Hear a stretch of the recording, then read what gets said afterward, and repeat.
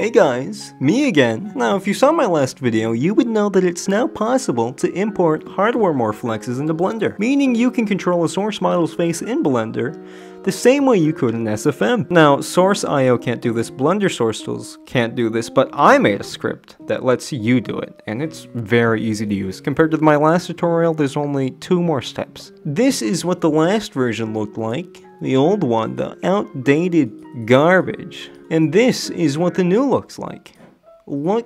Just look how smooth that is. Ignore the wrinkles, that is all my fault. But look how smooth. Look at that. That's only in SFM, but it's in Blender. What? Alright, now let's get to it. First of all, what you need is Blender 2.93, because this does not work in 3.0. Okay, so in the last video, you know what to do. Get Blender source tools, decompile your model with crowbar, but there's 2 new scripts, which are completely different. It's on the GitHub. Just go to there, find, it's called VTA separator smooth and QC flex data smooth. First of all, just go to that VTA separator and copy the code inside of it, and just paste it here, and then find whatever model you want to do. We're gonna do the heavy. Now just find your model's VTA file and put it here. Got the directory heavy 01.vta and just run it. Once that's done, just go to your QC file directory, import the QC, and just delete the X.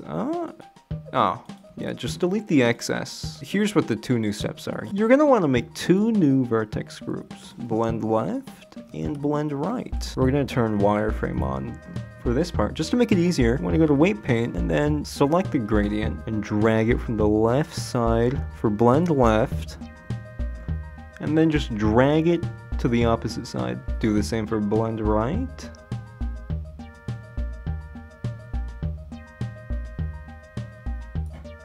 Turn that on. And now copy the QC flex data importer, the smooth version mind you, and then just put the QC file directory, which is in the same one as your VTA, heavy.qc, and then just run it, okay?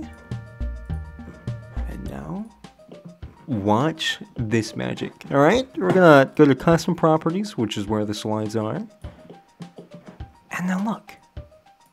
Look how smooth that is. You're done. You have SFM control in Blender, and it's that easy. We're just gonna pose him real quick. We're gonna make him smile. Lips. Oh, that's terrifying.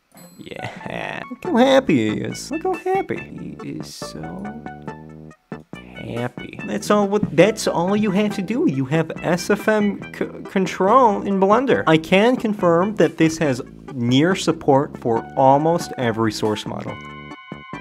If you like the tutorial, I'm very glad I can help you. If you have any questions, feel free to join my Discord server, or ask them anywhere else. I just promise I will be way more responsive if you ask them in the Discord server. Thanks for watching, I'll see you later.